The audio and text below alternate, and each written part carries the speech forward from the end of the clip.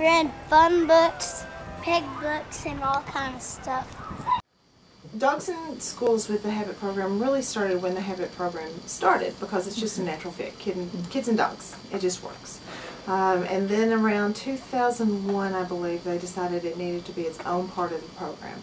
So we branched it off into the school program and then the visitation program. School programs started in just a handful of schools and classes, and now we have dogs in 7 counties and in around 43 different classrooms.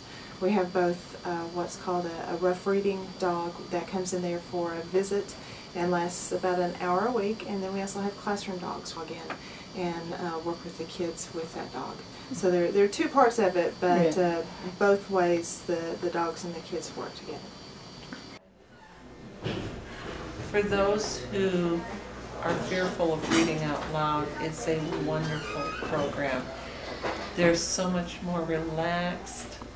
They can read, they can make mistakes, and they know Ollie doesn't care. They can try their best, and Ollie will look at them, and when they get stressed, they'll stop reading and they'll pet Ollie, and then they'll go back to their book and try again. It's just a relaxed atmosphere. And Luke doesn't correct, he doesn't care if they miss a word.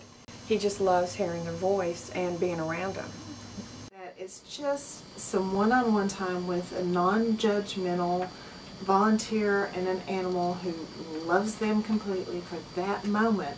And a lot of the kids in today's world don't have a lot of love in their lives, and so to have the dog focus on them and to love them completely is really a life-altering time for those kids.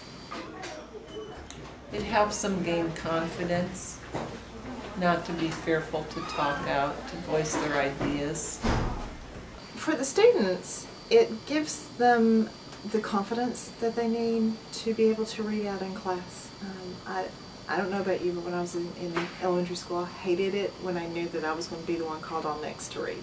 I hated it. This gives them time to practice and feel a little bit more comfortable, and so they're a little bit more outgoing in their classwork. Gives them a little bit more confidence in the world in general. We've also seen some pretty good work with kids they're just having a bad day. Something's happened at home. Our volunteers hear everything from what their baby sister did the night before to, mom and dad had a fight. And the kids will tell the dogs things that they won't tell, other humans. We've also done a lot of good work in special needs classes. We've done some CDC classes with autistic children who don't like to be touched, and by the end of the year with the dog, they're hugging on the dog and shaking hands with the volunteer or saying sentences where they didn't say sentences before. It opens up the world.